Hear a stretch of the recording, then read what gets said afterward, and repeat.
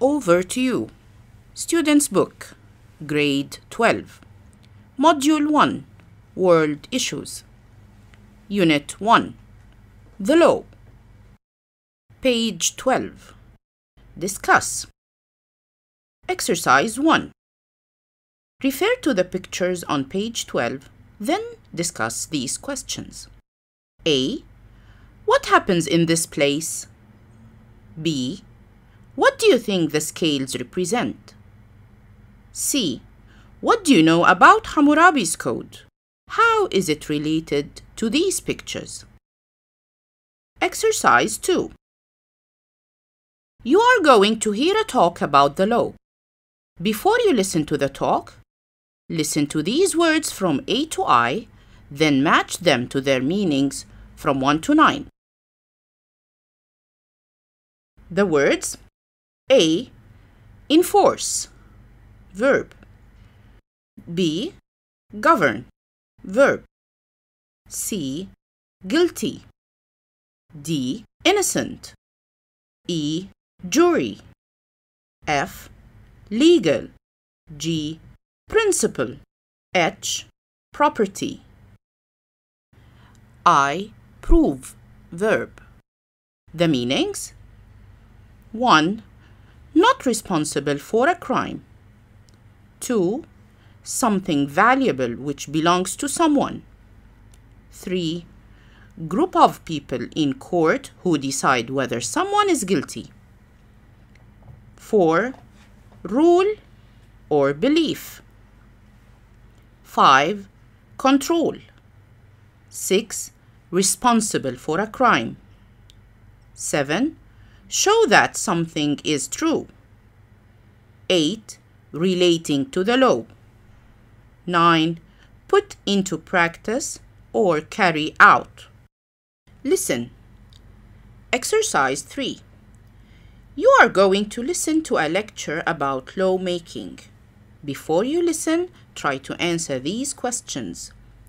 Discuss your answers with a partner. A.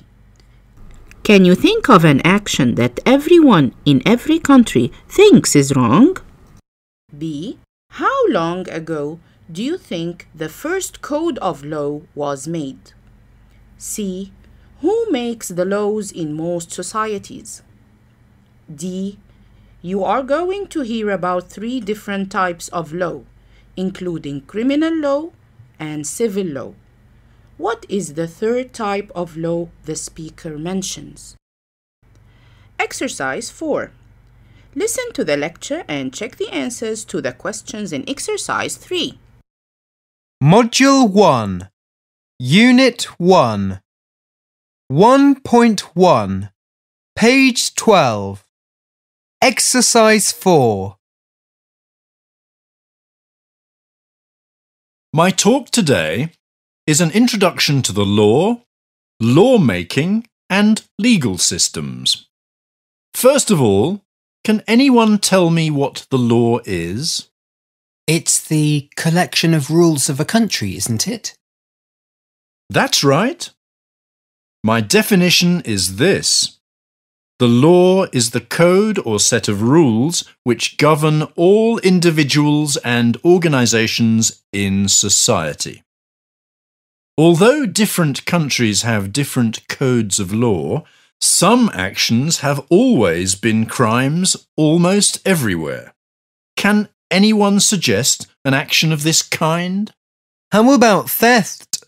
Yes, that's certainly one, and of course, murder is another.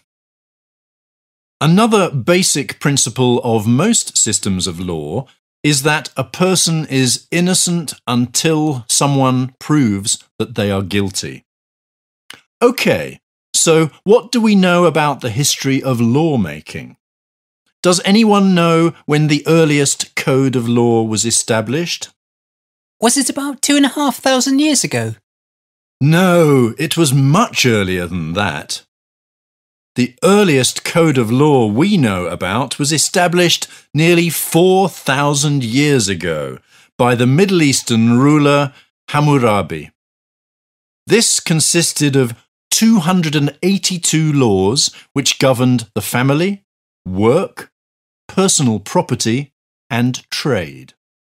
Since then, every country has developed its own code of law over hundreds or thousands of years.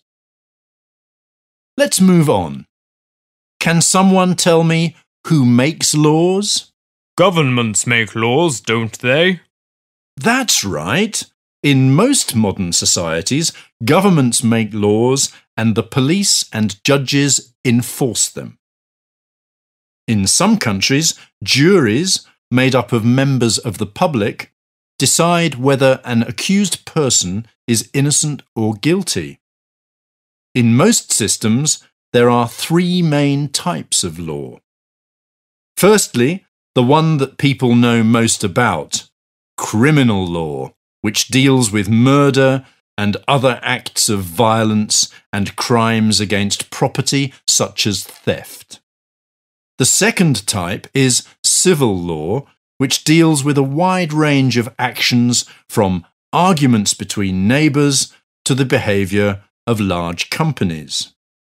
And can anyone tell me what the third type of law is? Is it personal law? Not quite. It's family law, which is concerned mainly with family relationships, marriage, adoption, and the welfare of children. As I am sure you are aware, the law affects every area of people's daily lives, from driving their cars to paying tax. But to work effectively, laws must be backed by penalties and punishments imposed by courts. So, for example, individuals who have committed murder or theft are sent to prison. But what would be a typical punishment for someone who had done something less serious, say, someone who has damaged their neighbour's property? They usually have to pay a fine, don't they? Yes, that's right. OK, my final question is this. Why is it so important to have laws? More people would behave badly if we didn't have laws, wouldn't they? That's right.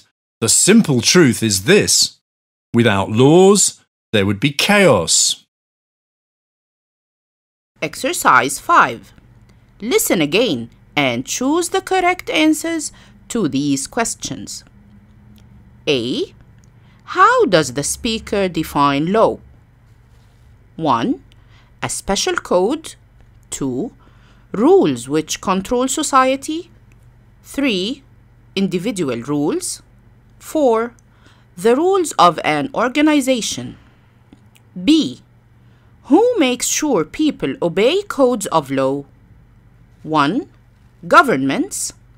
2. Police and judges. 3. Members of the public. 4. Juries. C. Which type of law deals with murder and theft? 1. Criminal law.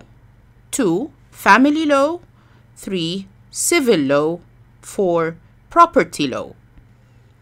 Exercise 6. Are the following statements true or false? Justify your answers. A. Some actions have always been considered crimes. B. In most legal systems, a person is presumed guilty until proven innocent. C. Hammurabi's code of law consisted of 272 laws. D. The police and judges make laws. Think and speak. Discussing the law, expressing opinion. Exercise 7. Listen to the text and discuss the questions below in pairs or groups. A tolerant society. Just like the rest of the world, Kuwaiti laws are made to protect the individual rights of the people living there. Kuwait has a well-structured and clearly defined judiciary composed of summary, military, and religious courts, amongst others. The Emir in consultation with the Justice Ministry, appoints judge in the regular courts. The law is drawn from the teachings of the Holy Quran and protects the rights of all people of all religious persuasions, ensuring a safe, just, and tolerant society. Question A. What is the main purpose of sending people to prison? To punish them or to protect society? Question B. How do Islamic values influence the system of laws in Kuwait? Grammar. Present perfect simple and continuous. Grammar reference page 122. Exercise 1. What is the difference in meaning between the verbs in these pairs of sentences? A. Mishari has studied law and history this year. Mishari has been studying law and history for 4 years. B. Lamia has written 2 essays this morning. Lamia has been writing an essay all morning. C.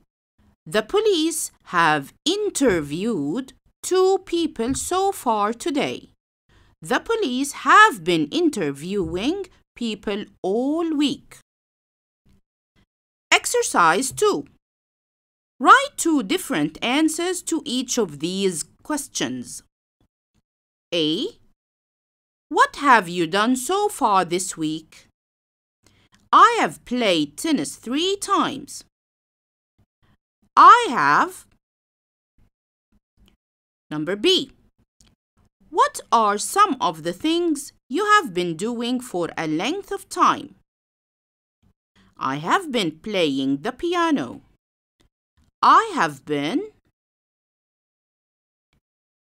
Number C. How long have you been doing these things? I have been playing the piano since I was 13, or for 3 years. I have been. Comparative and contrastive connectors. Grammar reference page 122. Exercise 3. Which words or phrases in the following 3 sentences are used to compare or contrast 2 things, people, or situations? A. Instead of becoming a lawyer like his father, he chose to become a policeman. B. In comparison with other careers, the legal profession can be quite stressful. C. Policemen earn a modest wage. On the other hand, lawyers are often very well paid. Exercise 4. What is being compared or contrasted in each of the sentences in exercise 3 above? In sentence 3A, the writer is comparing the career choice of a son compared with that of his father. Exercise 5. Write sentences contrasting or comparing the information in these lists. Use the words and phrases. On the other hand, instead of, in comparison, but, whereas. The policemen arrest criminals, lawyers prosecute criminals. The answer will be policemen arrest criminals, whereas lawyers prosecute criminals. Or, instead of prosecuting criminals, like lawyers, policemen arrest criminals. Now follow the same. Number 1. Policemen carry handcuffs. Lawyers carry briefcases. Number 2. Policemen have to be very fit. Lawyers have to be very intelligent. Number 3. Policemen are paid by the government. Lawyers are paid by their clients. Vocabulary. Words with more than one meaning. Exercise 1. Match the definitions below to the words in examples A to E, then listen to the 2 example sentences for each word. Which one uses the word according to the definition? A. Judge. Number 1. The judge handed down a fair sentence. Number 2. You shouldn't judge a book by its cover. B. Sentence. Number 1. The 10-year sentence was described as fair. Number 2. She wrote a complex sentence. C. Defense. Number 1. The defense asked for more time to prepare their arguments. Number 2. The army provided the country's defense. D. Case. Number 1. The prosecution presented their case to the jury. Number 2. I packed my belongings into a case. E. Brief. Number 1. It was a brief holiday. Number 2. The brief set out their points and arguments. Now to the definitions. Number 1. The action by which something resists attack. Number 2. The punishment imposed on a criminal by a court. Number 3. A container in which clothes and other belongings may be stored. Number 4. A defendant's representative in a legal dispute. Number 5. A legal dispute to be settled in a court of law. Number 6. To form an opinion about something. Number 7. Of a short duration. Number 8. A public official appointed to preside over legal disputes. Number 9. A group of words normally containing a subject and verb that expresses a complete idea. Number 10. A written summary of the legal points supporting one side's case. Exercise 2. Use a dictionary or the glossary at the end of this book to check the multiple meanings of the following words. A. Mean. B. Note. C. Bench. D. Spring. E. Row.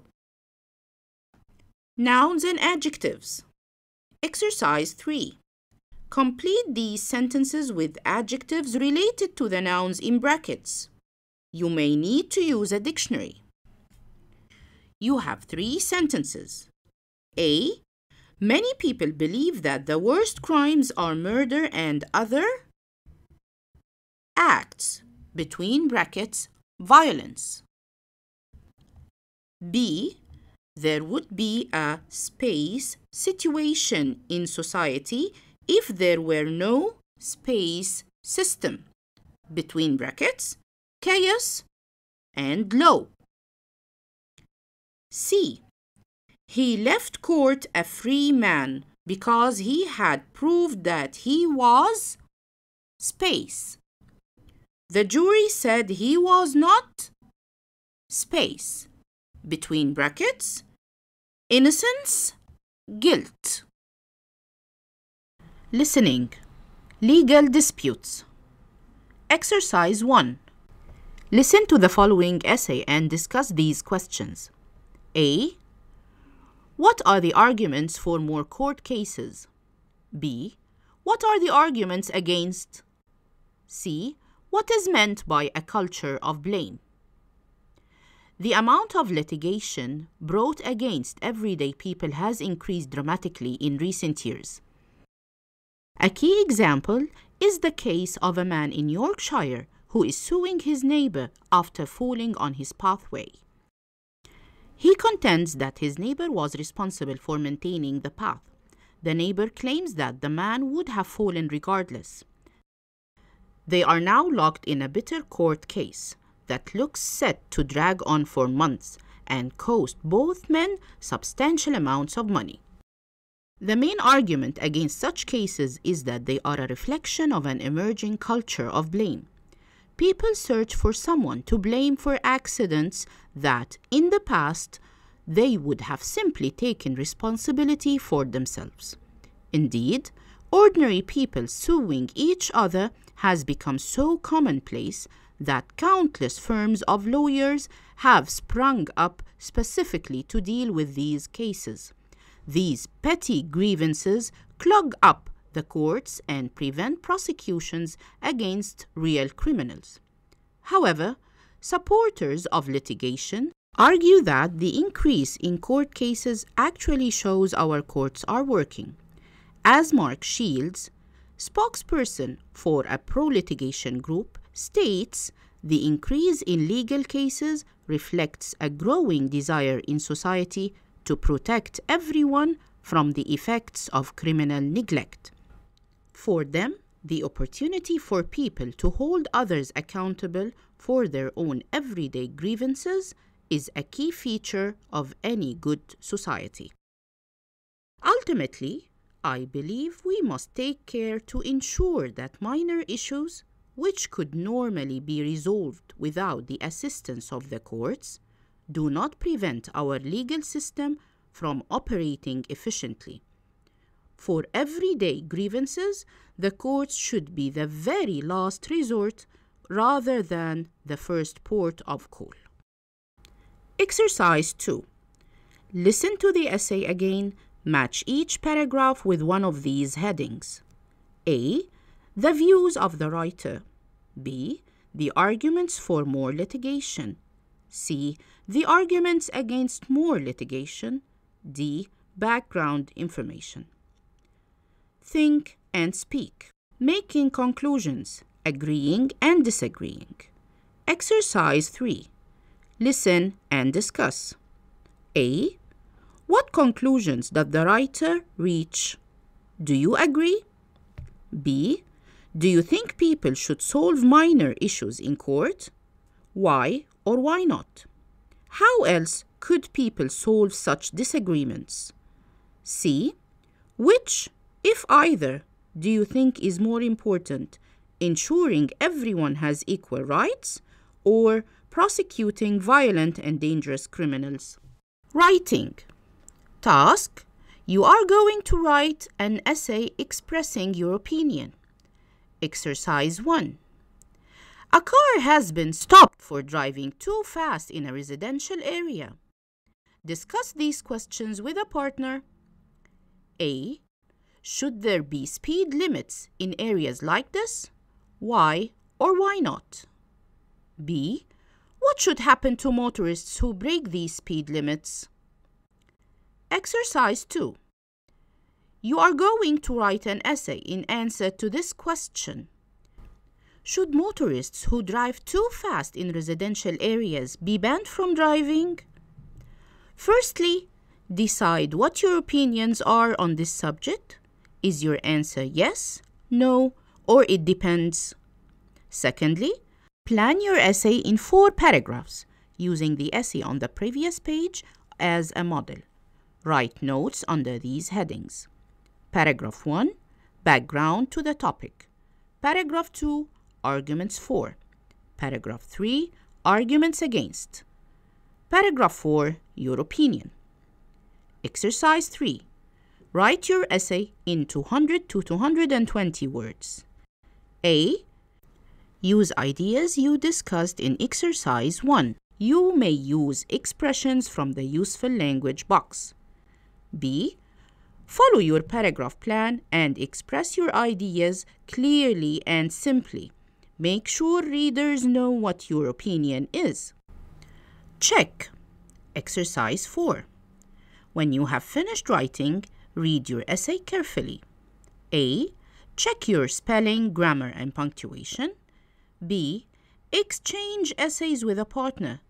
As you read, ask yourself these questions. 1. Has he or she answered the questions fully? 2. Has he or she presented arguments for and against? 3. Has he or she expressed his or her own opinions clearly? After you have finished, return your partner's essay and exchange thoughts and ideas. Useful language. 1. Expressing intention, saying what you intend to write about. A. In this essay, I intend to look at or consider or discuss some of the arguments for and against. B. First of all, I will look at or consider or discuss the arguments in favor of or against. 2. Expressing obligation, something you are legally required to do. Motorists are obliged to, or need to, or must, or ought to, or should always. 3. Presenting arguments. A. The main point or argument for or against. B. Another point or argument. 4. Expressing opinions. A. In my opinion or view. B. In fact, it's my view that. C. I believe or think that. 5. Expressing an absence of obligation, something you are not legally required to do. Drivers need not, or are not obliged to, or don't have to. Quote, it is the spirit and not the form of the law that keeps justice alive. Earl Warren.